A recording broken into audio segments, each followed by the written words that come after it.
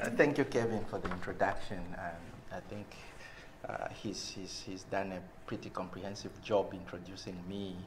But I work for an organization called Center for Infectious Disease Research in Zambia. And when Kevin asked me if I could pass by this time, I said, of course, I'll be in the UK, and I wanted to come so we can rekindle some links. And I think Trudy Lang, who's here, we come from a very long history. I think it's more than 20 years ago when I first met Trudy. Beginning to do clinical trials of anti-malarial drugs. She was in SmithKline Beecham then, and I was a young clinical investigator, and so she was the monitor and I was the investigator, and we interacted. And I think from then on our paths have crossed over and over and over, and it's truly a pleasure to be here. And I think Kevin was my boss and still is, probably always will be. Having worked with him over several years, and it's truly a pleasure to have the opportunity to be here. So I'm going to talk to you briefly about CIDRs. And I would like to very quickly jump into the things that I'm most comfortable discussing, which is the work that I do, which is really work around rotavirus vaccine, trying to understand the science and issues around why vaccines don't seem to do very well. But for those that may not be aware of Zambia, Zambia is a small country in South Central Africa, and we have a population of just over 16 million people, and really our under 5 deaths attributable to diarrhea is still in the region of 5 to 9%, and this is basically one of the worst hit countries with child mortality. And that said, there's been tremendous improvement in the global reduction of child under 5 and child mortality, and Zambia, of course, has remarkably improved, coming down to really 75 deaths per 1,000 live births. But we have a way to go to basically deal with that better. So CIDRs is really a Zambian non-governmental organization, and it's a private organization that works really entirely to serve the Ministry of Health. And the mission of CIDRs says that we want to improve access to quality health care in Zambia through innovative capacity development, exceptional implementation, science and research, and impactful, sustainable public health programs. I think we have all the buzzwords in there that would resonate with you here. I couldn't resist putting this slide here for obvious reasons. This is the board of directors for CIDRs, and notably is one Kevin Marsh in there. But CIDRs does a lot of work, and much of that work is in healthcare provision and support to the ministry in programs and service implementation. And we do work across a range of diseases, but prominently HIV, TB work, prevention and care activities. We have an annual budget in excess of $20 million of PEPFAR money to do really this bit on HIV, TB research. So it is a large health organization. However, the research part of it is really very small compared to the program side of it. And we have activities along health system strengthening women's health, newborn care, and really our infectious disease research is beginning to come up, and I personally run the endemic disease and vaccine research work within CIDRs. And so we have a whole range of things there. I will quickly move on to switch into rotavirus work, which is work that I have been doing the last 6, 7 years now. So we started off doing our rotavirus work by, with an assignment to try and see whether we can do something about accelerating the pace at which new life-saving vaccines are introduced into the routine care in Zambia. And I was charged the time I left the Wellcome Trust program in Kenya to come back to Zambia. I was charged with the assignment to really do a demonstration project that then brought in rotavirus vaccines in the country and then worked with a routine system to have a national scale up. And that has gone down quite well. And we have moved on to a point where now all the children, well, rotavirus immunization is within routine care.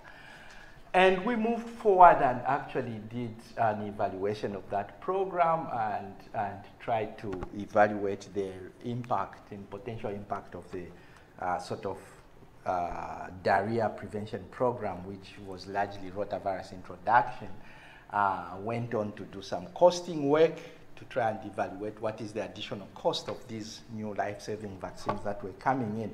And incidentally, in working on this program, we actually supported the government to introduce to the existing child immunization program the pneumococcal vaccine, the second dose of measles, and then the rotavirus vaccine.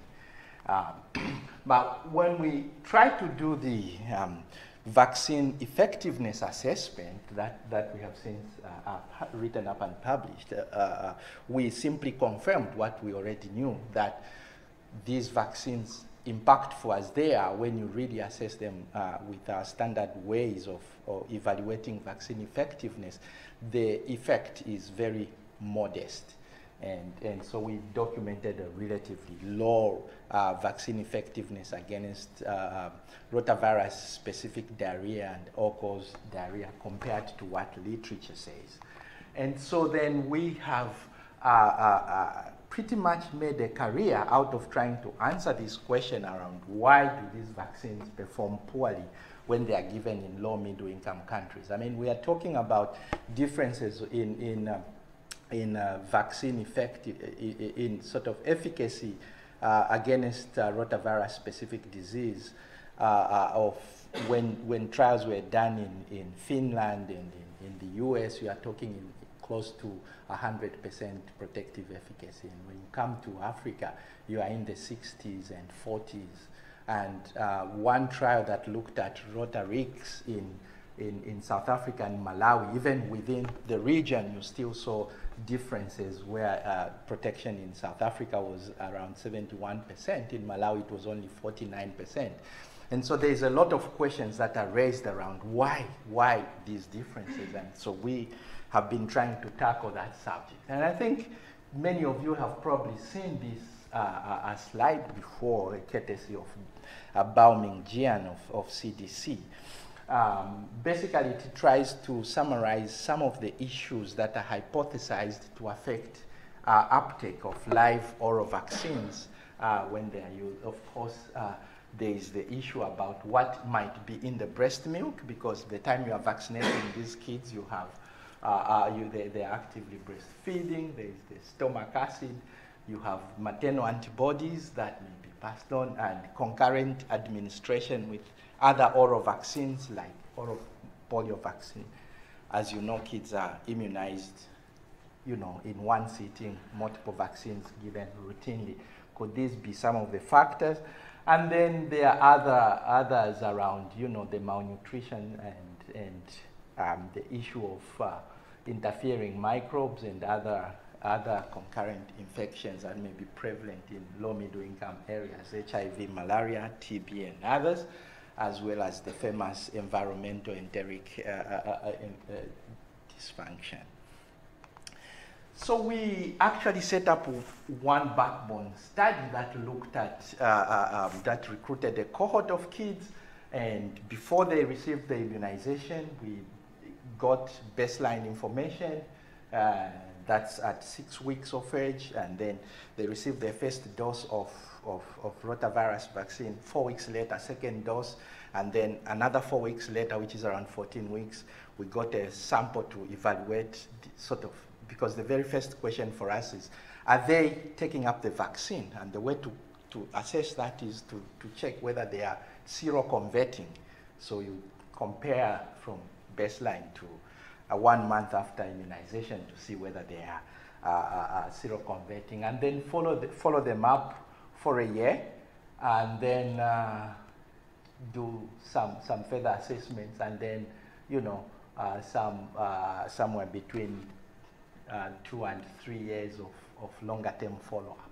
So we recruited this cohort and have been studying it quite aggressively to try and answer a number of questions, and that's the kind of sort of basic data that we've been collecting, including their general growth, issues around anthropometrics, mid-upper arm circumference, height for age, weight for age, etc., and then their baseline status in terms of maternal HIV exposure, CD4 counting, infant serum at those time points.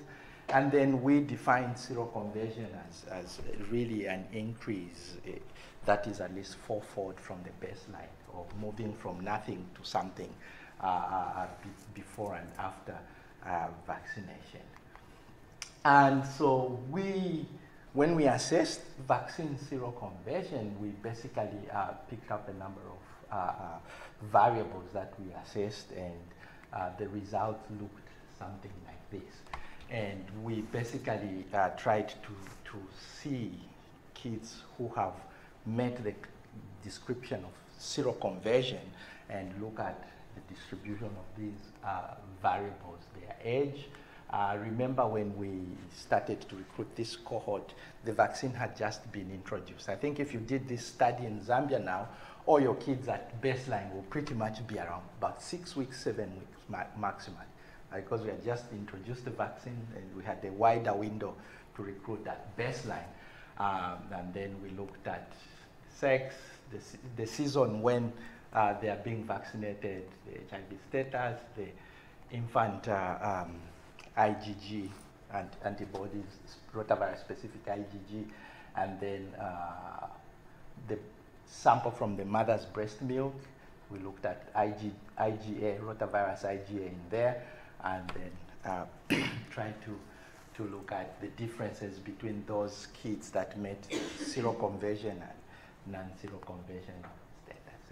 And when we looked at the adjusted rates, I think that the key issue was that we found an association with presence of rotavirus-specific immunoglobulin A in the mother as influencing the ability of a child to seroconvert to rotavirus vaccine. And logically, we think that it makes sense that probably the antibodies are actively binding to the live virus within the vaccine before the baby's system can be able to take it up. So we have moved on and actually published this data already. But I think the key findings from there, which I would like to bring to your attention, is that firstly, there's so much rotavirus infection in our environment that practically all the babies are born with antibodies passed on from the mother. And then secondly, most of the mothers have active sort of rotavirus immunoglobulin A within their breast milk, and actually 33% of them had moderate to high levels of IgA. And by the time we are getting the baseline samples in these kids, which is generally around 6 weeks of age, at least 25% of them in our cohort already had rotavirus IgA. Now we understand rotavirus IgA doesn't get passed on transplacentally from mother to baby, suggesting that these kids by that age are already exposed to natural infection. And then the seroconversion rate in our cohort was 60.2%, meaning out of every 100 kids who are immunized, only 60% of them are meeting the standard classification of seroconversion. And I think lastly, the high titers of maternal breast milk rotavirus IgA were associated with lower frequency of vaccine seroconversion. So that's one that has raised a lot of discussion. I mean, these findings are not necessarily new. Others have shown this, and others have gone ahead to try and do breastfeeding withholding trials to try and see if you will increase the vaccine uptake. But I think, to my knowledge, the three studies that have tried to do that, probably because of the way they are designed and the complexity of that issue, they've all turned out to be negative. They haven't shown any benefit of withholding breastfeeding around the time of vaccination. So we also asked the question, what about other components within the breast milk? Would they be affecting vaccine seroconversion? And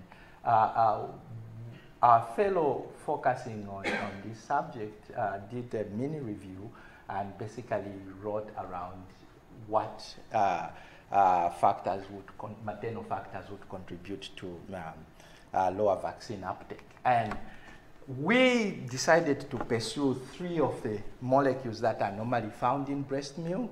One is lactoferrin, another lactadherin, and tenascin C, based on literature that suggested that these are active molecules that could have an inhibitory effect on a live vaccine. And so we decided to pursue them in our cohort and try to look at their sort of comparison in terms of the levels of these components in mother's milk and the children that either seroconverted or didn't seroconvert, and basically performed standard ELISA assays based on commercial kits to pick the levels of lactoferrin, lactadherin, and tenascin C, and our results look like this in terms of kids who seroconverted and those who did not. So this is tenascin C for those that seroconverted, lactadherin and lactoferrin, and then looking at N. When we look further at these, we actually try to adjust for variables that were deemed key, like breast milk IgA, infant serum IgG, and maternal age, and maternal HIV status, and the other variables. Our lactadherin stands out as being statistically significantly associated with failure to seroconvert.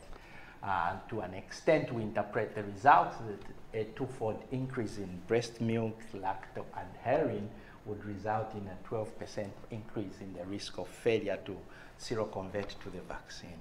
So that's another potential culprit there in lactoferrin within breast milk. And neither the lactoferrin or tenascin C or the joint effect of the three molecules had any correlation to seroconversion. And our fellow is actually doing further work on this and is going to do some further lab work to try and isolate the effect of each of these molecules on the growth rate of cells, of rotavirus cells, on MA104 cells. And her PhD is basically focusing on what is going to come out of these assays. We then asked the question around, what about enteric dysfunction? I think those of you who may be aware, environmental enteric dysfunction is a new and important phenomenon. Previously, people referred to it as tropical enteropathy, and basically relates to a situation where children in particular environments are bombarded with tropical infections. So their immune system is constantly being challenged and exposed to pathogens that they are battling. And in that case, you know, the concept of EED basically describes a number of physiological and pathological changes that would happen in the gut of these kids. Now, remember that it is in the gut that once you give an oral vaccine, the vaccine needs to be taken up in there. And so if you have functional and structural changes, this is an idea of what a normal gut would look like. And on the extreme end of EED, there's blunting of all the villi, and functionally there's really malabsorption and not able to take up stuff. So there are a number of biomarkers that are used to sort of detect whether there is EED, and we picked up several of them that you can detect from serum to show you that there is evidence of EED or not. And we have also picked up a number that you can assess from the child's stool to show you that there is EED in there or not. So we started looking at zonulin, which is an important marker that speaks to really increasing permeability and looseness of the tight junctions in the epithelial villi, and intestinal fatty acid protein called IFAB, and then soluble CD14, and another one, endocarb, that we then tried to assess using, again, standard ELISA kits, and then try and apply those results to whether the kids have seroconverted or not. And so the summary of this busy slide is that in this cohort of kids, 82% of them had evidence of, had zonulin, and soluble CD14 in 8, and endocarb B in 11%, and IFAB 53% of the kids. And when we've tried to look for the effect of these markers of dysfunction on seroconversion status, only zonulin stands out strongly, as contrary to what one might anticipate. Zonulin stands out strongly in favor of seroconversion. So kids that have had high levels of zonulin also had greater chances to seroconvert, as well as IFAB there, whereas soluble CD14 and endocarb didn't. And we then went on to try and what do these things mean, and come up with some explanatory model, having understanding of what is really the biology of these biomarkers, when they happen, and what is the possible effect. And basically, it makes sense to us that actually the markers that we picked up associated with, positively associated with seroconversion, are early markers of EED. And when we think about it, we are actually immunizing these kids when they are quite young and probably very early on in the process of EED. And we think that as EED sets in the continuum of EED, you then end up with more late markers. In other words, when you begin to see your endocarb and CD14, then that the cascade of EED has proceeded on, and probably things are getting bad, and therefore you don't see vaccine seroconversion in kids who are much more advanced in there. And we have actually submitted this data and actually just responded last week to reviewer comments. We hope to get them published shortly. Another question then is, what about genetic factors? Because there is sufficient literature and that suggests that individuals may be predisposed to particular infections depending on their genetic makeup. Others would have a natural resistance to that.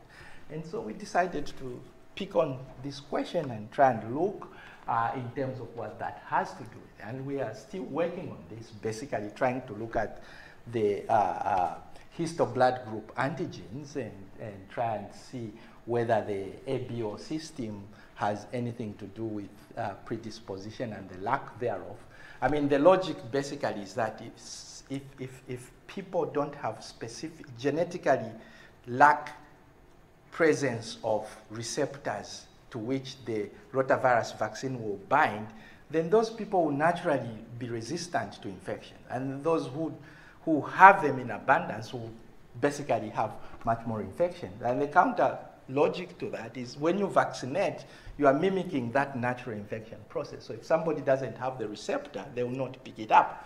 And so we are trying to look at actually FUT genes, which basically to look at how they are distributed and then try to see how that is going to relate to a vaccine conversion. This ongoing, this is work that we are looking at right now, and we expect to see some results. Briefly, to just highlight some of the work that we are doing in the space of rotavirus and endemic disease, we are now trying to answer the question of what is the epidemiology of diarrhea after rotavirus introduction? Because for a long time, and it is very well known that really up to anything up to 41% of severe gastroenteritis has been caused by a single pathogen, which is rotavirus. And we have data from other colleagues and globally that is showing that with introduction of rotavirus vaccines, the burden is going down. The question is, what then remains causing diarrhea? And so we have established a platform on a Luminex machine that we are actually chasing about a couple of thousand stool samples in kids that have presented with diarrhea to OPD to try and see what is causing that. And I think I need to mention that we already tried to look specifically at norovirus, for example, and we realized, and we've already published this data, we actually very quickly saw that up to 11% of the samples that were rotavirus positive also had norovirus. So it's like if you care to look, you start to see other things, and what that means we really don't yet know. But maybe rotavirus is not the only culprit. There are many others that if we care to look, we begin to see. But suffices to say, we are hoping to generate new data around diarrhea etiology in a situation where there is widespread use of rotavirus vaccination. And I can tell you that in looking at preliminary data on this, we are already seeing that there is a lot of ETEC, enterotoxigenic E. coli, a lot of Shigella, and quite a bit of typhoid. And you know, it's really interesting what the picture looks like. The trouble is that we don't routinely check for these things, so we have no idea. So we, as I said, we are pursuing to look at potential genetic factors that are based on the FUTG genes and Lewis antigens. And we are trying to see, given the fact that there is such early exposure to these infections in kids, whether a basic household level wash package would help interrupt the transmission to newborns, and whether that would then confer beneficial effects on the newborns once you vaccinated them. That's still an idea in discussion, and we hope we can get some work done. Our fellows are particularly keen to look at T-cell responses and how those change in response to vaccination.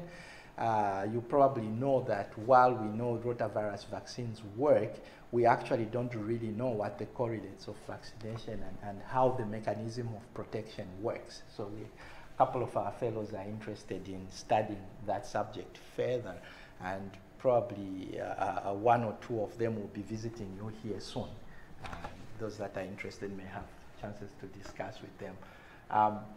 We are actually looking at a number of issues, and given what we have gone through the last 5 years, we have essentially become the champions of enteric disease in the country, and so our scope has been broadened for us, and we are now having to respond to enteric disease in general, and have all kinds of pieces of work coming up, ranging from, looking at cholera, looking at typhoid, and all kinds of diseases.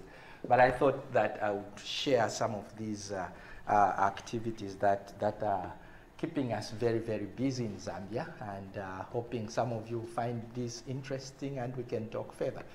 I think that should be my last slide. A few pictures of lovely faces, the guys that I work with. Yeah, very important people to me, at least. Would like to acknowledge funding sources for the work that we do. And thank you very much for listening. I'll be happy to take some questions or comments. I've tried to shrink several studies into a short presentation. Thank you very much.